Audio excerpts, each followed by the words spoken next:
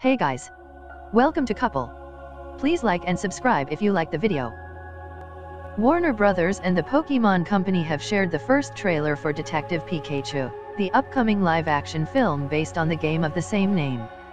That's not all, we've also now gotten a look at the Detective Pikachu movie poster, and just like the trailer, it's filled with a ton of references to and Pokemon from the series.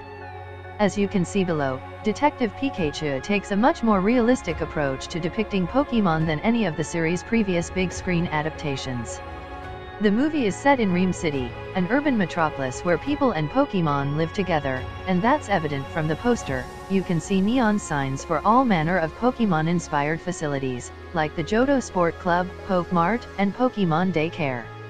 There are also signs advertising Pokemon items like Moo Milk and Berry Juice. Naturally, the Pokemon featured most prominently on the poster is Pikachu, who is casting a lightning bolt-shaped shadow on the street. It's not the only pocket monster on it, however. In the background, you can also spot the silhouette of Charizard flying in the sky.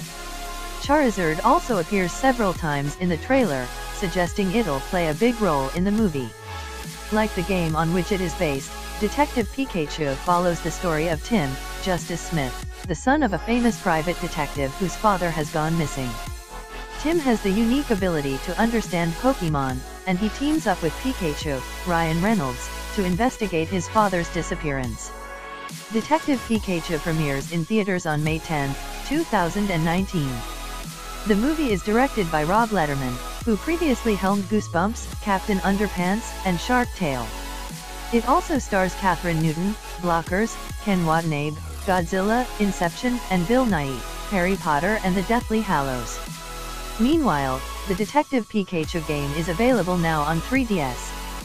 GameSpot's Kali Plaga awarded it a 7/10 in our Detective Pikachu review and wrote, "There's not much variety to the way you solve cases, the story follows a standard detective formula, and as long as you're thorough, you won't have too much trouble connecting the dots.